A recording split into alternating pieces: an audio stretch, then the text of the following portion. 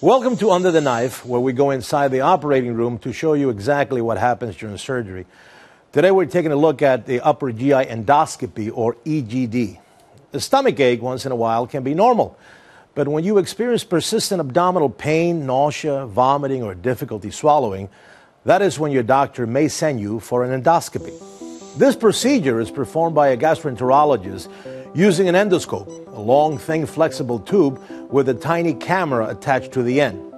It allows your doctor to see inside your stomach on a monitor. If it sounds intimidating, not to worry. An IV is administered beforehand for pain medication and a sedative to ensure you will be comfortable and won't feel a thing. Once reaching your stomach, your doctor will then be looking for a number of potential problems, including inflammation, infections, ulcers, and tumors. Your doctor may also want a tissue sample for further testing to distinguish between benign and cancerous cells, which can be collected with the endoscope. It is also used to detect Helicobacter pylori, the bacterium that may lead to painful ulcers.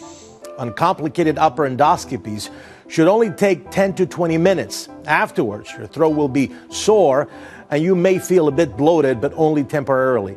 If these symptoms continue, make sure you call your doctor. I'm Dr. Manny, Fox News.